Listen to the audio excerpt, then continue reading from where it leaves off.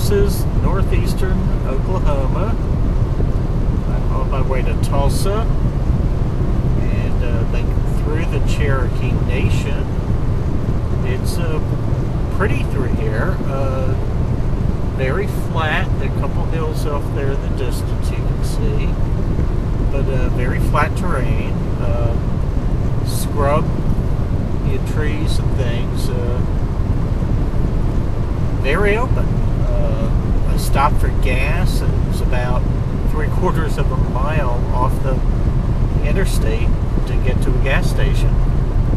And there was a real ancient old beat up truck there pulling a horse trailer, and the dust on the side of the truck, they wrote SS Minnow. So I guess they're out for a 3-hour cruise.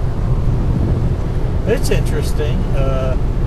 Listening to the commercials on the radio, especially the political commercials and all, is rather interesting.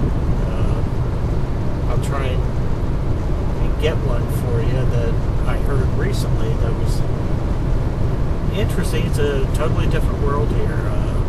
You don't even know how to do a turnpike. You've got to stop every so often, lose about 10 minutes to pay a toll. Instead of just giving you a ticket and having you pay when you get off, they've got these toll booths everywhere, and you come to a stop for a while waiting your turn to pay. It's really kind of stupid, especially this day and age.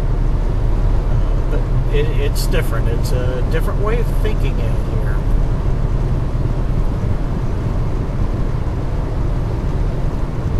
But pretty countryside.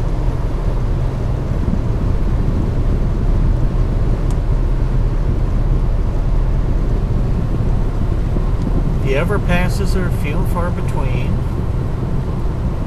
In New Mexico, they're nice because they're all painted. They're works of art.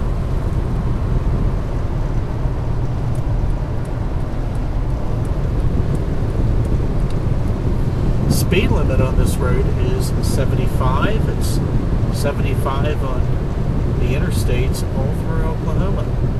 So you can't make good time from the Welcome Center when I came into the state to Amarillo, Texas, where I'll be staying tonight.